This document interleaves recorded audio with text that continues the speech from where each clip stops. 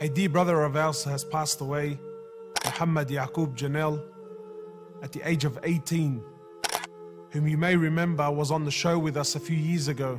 How does it feel to connect to Allah, Yaqub? It's an unexplainable love where you feel this connection, where if you ask for something, you don't guarantee you're going to get it, but 90% of the time you think it's going to be accepted, your dua. At the age of 18, and there was nothing wrong with him. He was perfectly healthy, not a worry, not a care in the world, his whole life ahead of him. He went to sleep and didn't wake up in the morning. I remember meeting him the first time. He must have been about 12 years old. We were at a fundraising dinner and he was sitting there on the dinner table and he pledged $5,000 that night.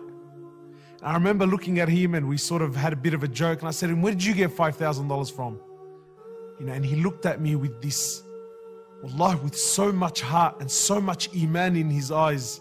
He said to me, "You don't worry about where I got my $5,000 from." But I remember he pledged it and he paid it.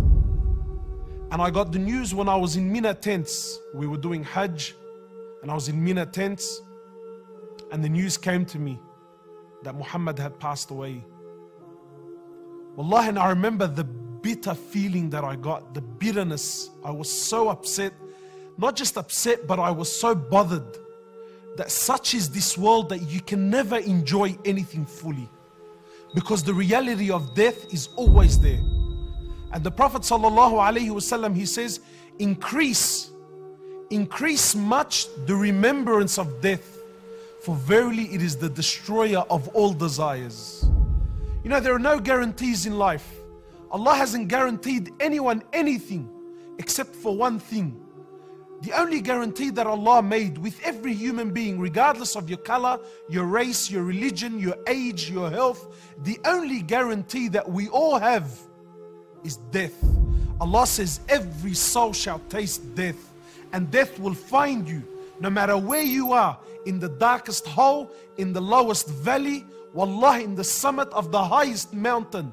Death will come to you, and it will come as a shock. It will come unannounced. Ali bin Abi Talib radiallahu ta'ala anhu, he says people are asleep. We're asleep, my brothers. Trust me, you and I, we think we're living. You and I, we think we're living because we're chasing our dreams and our whims and our desires and our ambitions. But Ali says, he says people are asleep, and when they die, they wake up. But only when we wake up, it's too late, bro.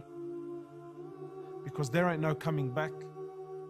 What is it that we're really chasing? It's not like you and I don't know that we're not gonna die. But we all have this illusion, we all have this fantasy that we've created in our minds. This life plan that I have of mine.